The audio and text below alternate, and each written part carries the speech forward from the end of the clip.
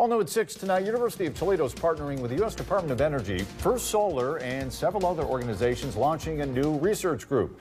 9th District Congresswoman Marcy Kaptur back home in Toledo, joined by Energy Secretary Jennifer Granholm today, announcing the launch of the Cadmium Telluride Accelerator Consortium. It's a $20 million initiative designed to make solar less expensive and expand production.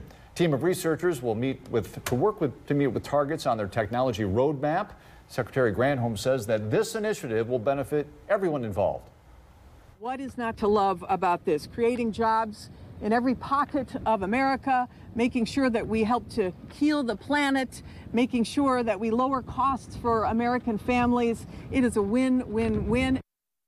Granholm adding that the consortium's efforts to spur technological advancements will help support President Biden's goal of achieving a net zero economy by 2050.